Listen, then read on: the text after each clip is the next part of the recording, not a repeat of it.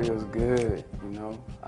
Put in a whole lot of work, man. You know, got a lot of songs, got a lot of videos, got a lot of fans, you know what I'm saying?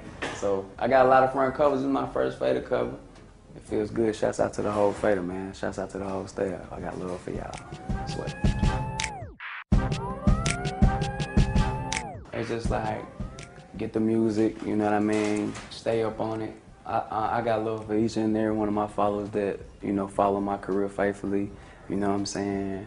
From the SODMG to the Ocean Gang to the mixtapes to all that.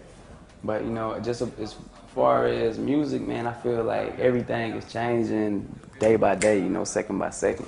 It's just like from the artists to the DJs, to the way the DJs do it, to the way producers make beats, to the way they play music on the radio, you know what I'm saying? To the way music is promoted, to the way the music videos is being shot, everything changes. And I feel like it's just going to a more futuristic, you know what I'm saying, direction. Like if you just look at this looks like a 2011 version of a boombox.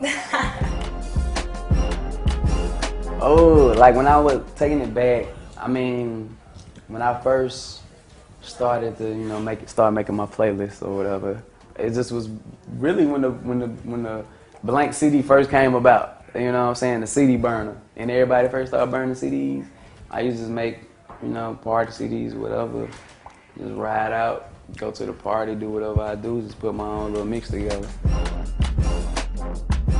I mean, I feel like it's all depending on who the artist is, and all depending on how you want to release your music. Because some people, you know, some people have direct connections with, you know, certain platforms where they want to release their music at. That Pip, live mixtapes, iTunes. You know what I'm saying? Some people just upload it straight to a zip file, just upload it in, you know, Mediafire, wherever you could just get your mixtape out.